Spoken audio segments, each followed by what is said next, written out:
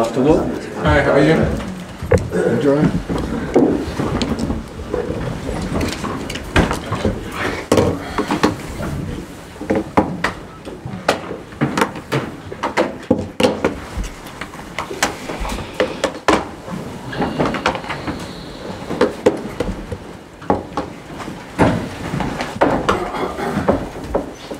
Go back. Good afternoon, Arsene. Can we start by getting your latest team news ahead of Swansea? Well, basically, the squad who was available against Everton is available, and for the rest, decisions will be made who will come in or not. I will make that decision tomorrow, but overall, everybody is available. Everybody who played on Tuesday night is available as well. The only players who are not completely back are, of course, Mustafi and Welbeck. I don't forget anybody. Sorry? Callum Chambers and Callum Chambers is back in training, after full training on Monday, and Ospina has a chance to be available against Belgrade. He will not be available for Saturday. Just on Swansea, they've only conceded 1 goal away from home in the Premier League this season. How much did Tuesday's game against an organised side such as Norwich help you prepare for this game? Look, Norwich played very well defensively, and we struggled to create clear-cut chances, and that will certainly be the target for us. We created good chances against Everton by playing at a high pace, so the focus will be to put a high pace into the game and try to create chances and be positive again. We should have a little boost in confidence with the number of goals we scored at Everton, but we need to be on our highly focused. This is an important game for us. It's another chance to see Ozil, Lacazette and Alexis up front as well. They can create chances, they can score goals, but I believe as well that up front you depend a lot on the quality of the build-up at the back, and at home the speed of our passing will be absolutely important to create chances. Okay. Arsene, just come out of the AGM, there was a lot of anger in the room towards the end. There were boos, there were slow hand claps. How much is it concerning to see that animosity between the hardcore supporters and the board and the chairman in particular? Look, you want everybody to support the club. I believe it's difficult for me to come out on that. I think all of us have the same target, is to make Arsenal successful, and that's basically what I have to say. The fans really wanted to hear from Stan Kroenke. They've said it before, they wrote an open letter as well. Can you understand why they want to hear from him? And was it dismissive of Sir Chips to say that if they want to hear from him, they can read about it in the papers? No, it was not meant to be dismissive at all. It's just that the chairman represents the board and answers the question. That's a rule that is set before the meeting starts.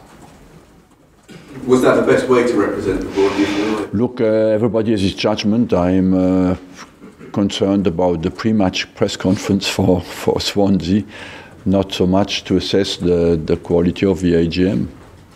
Just on that though, you spoke in the AGM about your hunger being greater than ever, but you also spoke about the concentration of wealth. Does that make it more difficult, in spite of your hunger, to achieve what you want to? Yes, it makes it more difficult, because we all agree on that, and I think that's not only in football, it's generally in the society. It's a concern for everybody. Today you have the 4 biggest companies that dominate the world economy, you know, so it is a concentration of the strength of the power, financial power, in football and in general in the society. That's what concerns people in general as well in a society. You spoke also about the importance of bringing on young players, giving the opportunity. We saw, of course, Edwin Nketiah this week. Can we expect to see him involved then this weekend, or will he continue to get a chance, and have he shown himself at that level? He will continue to get the chance. The moment, I believe as well, the biggest problem of the Premier League, if you look at the results at the youth level now, under 17 again with England, you know, you see the under 20 world champion, the under 21 are doing well. It's the first time since I'm in England, and it's a long time that you have a consistent level of results in the youth teams. You know, that means the quality is there, and the next step is to integrate them in the Premier League. And you're right, we are confronted as managers today our position, the positions in general of the managers, has become weaker than 20 years ago. But to integrate the young players, you need to be strong. And that is a problem that England will have to sort out in the coming years. Give a chance to these young quality players. And honestly, I believe that is a final step of the development of a young players, but as well the most difficult. Can you see him playing a significant role this season in the Yeah, of course, if he continues to develop. It is two things. You cannot as well think because a guy scored 2 goals that he is straight away ready to play in the Premier League, but as well you have to continue to develop, and if he scores 2 goals, there is some quality there that you have to take care of. Just at the other end of the scale, one of your former players, Ian Wright, suggested that Theo Walcott should move on. He's only played 46 minutes in the Premier League this season. He hasn't been starting. Is that, at 28 years old, should he be thinking that... No, I do not want to move on. His time in the Premier League will come. All these guys, you look at the number of minutes they played since the start of the season, there's quite a big number of minutes they played. But I've gone into a rotation policy because we play Thursday, Sunday most of the time. And so at the moment, he has got less minutes in the Premier League than in other competitions. The performance at Everton last week was your best for possibly the whole season for a while. Is that what you need to now achieve at every game to champion? Yeah, we have no room for missing games anymore because we have had some bad results away from home. But I believe I always said that we are capable to win away games, but we need as well to keep at home. Our record is impeccable, you know, and we need to keep that. And we know what from Everton game that we can win away from home. That was very important. Ozil and Sanchez both scored as well. Does that back up your faith that from the beginning of the season that they will give you everything to? Look, I don't. What people questioned is their commitment to the team and the club. I didn't, and what happens on Sunday reinforces my belief even more. And what you want from them is to show that week in, week out.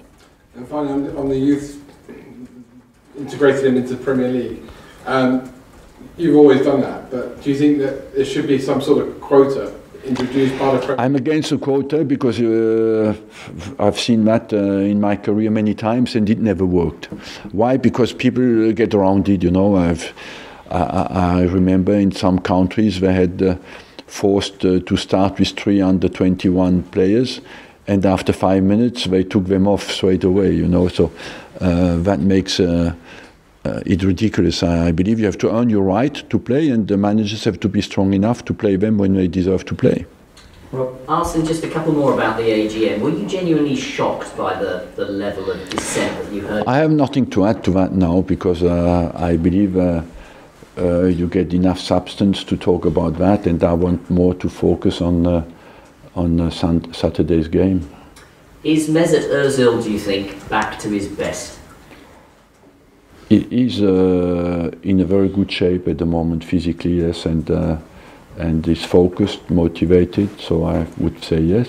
Do you think that the physical side of it was, in a way, the biggest reason why he wasn't necessarily producing his best football? Yeah, he had a knee problem, and that was not a massive problem, but you never know how much it affects the guys, you know. We are all different in front of that. How pleased are you to see Claude Puel back in the Premier League? Do you think Leicester have made a good appointment? Yeah, they made a good appointment, and Claude Puel is competent, he's a worker, he's highly focused, and I'm sure that he will continue, he will develop Leicester. Okay. Also, just to clarify one thing you said at the AGM, the quote I think was, "I'll sit down every year with my board to see where I go from there." Does that mean there's a review at the end of the season about your position? That means I'm 21 years at the club, and I want to feel that I do well and see what the board thinks of my performance, and after that we decide where we go from. But of course my desire has always been to respect my contracts, but That's what I meant, you know. So that will happen at the end of the season, this season? I said what I said, and I stand to that, you know. It is... Okay, just on the football side, at Everton, Sanchez, Ozil and Lacazette, it was the first time they'd played together. Is that, do you think, the way forward for the Premier League team now? Look, they were efficient at Everton. They have to be efficient again on Saturday. There's no definite solution. We are in a job where competition counts, and if it works, they have to make it work to keep their position. Has it been frustrating for you at all that you haven't been able to put them together until now? You want always everybody available in the best possible shape, and of course, when you miss people, it is frustrating. Thank you very much. We finished? Yeah, just do the newspapers quickly. Oh yeah, thank you. We'll just do the newspapers outside.